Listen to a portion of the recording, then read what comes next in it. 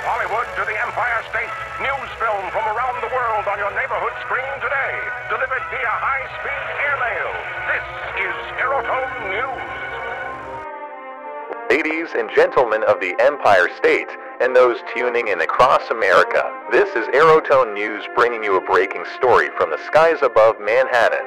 Last night, a fierce battle raged over the city as the infamous Johnathan Genghis Kahn and his ruthless band of pirates, the Red Skull Legion, launched a treacherous attack. Reports from City Hall state that the Japanese embassy on Park Avenue was the target, and the venerable old building is now rubble. Dozens are feared dead, including innocent civilians caught in the crossfire. But the situation is even more dire. It has been revealed that the subject of this dastardly raid was none other than Miss Chiang Liu-Mei, daughter of President Chiang Kai-Shek of the Republic of China, currently embattled in a war with the Japanese Empire. The motive for the kidnapping is unknown at this time, but it is a clear act of aggression against the Chinese government. President LaGuardia has put the Navy on full alert and has sent every available airship into the skies to track down and apprehend the pirates responsible for this heinous crime. A reward of no less than $10,000 has been offered for any information leading to the capture of Kahn and his gang. We urge all citizens to be vigilant and report any suspicious activity to the authorities immediately. Our prayers go out to Chiang Liu-Mei and her family, and to the brave men and women determined to bring these villains to justice. The pirates were last reported heading west, and we will bring you more updates as they become available. This attack comes just 2 days since the last Red Skull sighting in the People's Collective, and the subsequent kidnapping of Comrade Captain Angela Dane of the Deadwood Air Militia. Kahn was reportedly under the guise of one Comrade Major Smith of the Collective's airship Eliza. No known ship exists in the Collective's Air Force with that name. For the past 4 years, Deadwood has been the transfer point of the Lakota grain payments to the People's Collective.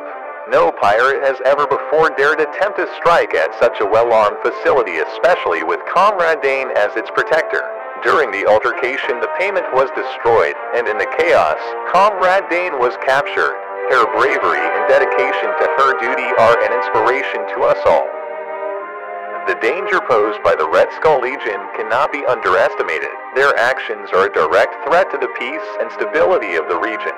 President LaGuardia has called for increased security measures, controversially hiring the Black Swan as a privateer to defend the city as backup for the well-known Broadway bombers. As powerhouse private security companies, such as Blake Aviation Security and Sacred Trust, are both under scrutiny for letting Kahn slip through their defenses.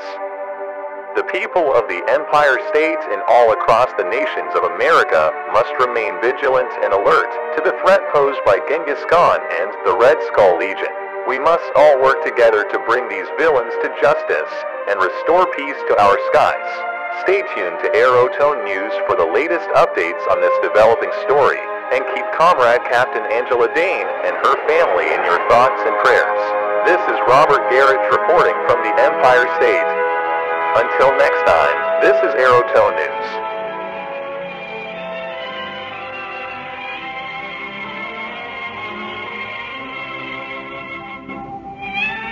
Good evening, ladies and gentlemen of the radio audience. This is Graham McNamee speaking. We bring you a period of delightful entertainment sponsored by Coca-Cola, that pure drink of natural flavors served 9 million times a day. A half hour devoted to popular music and unusual news of sports by Grant and Rice. We dedicate this program to the pause that refreshes. The pause that refreshes, as everybody knows, means to drop your cares for a minute, relax, and enjoy the life and sparkle you find in an ice-cold Coca-Cola.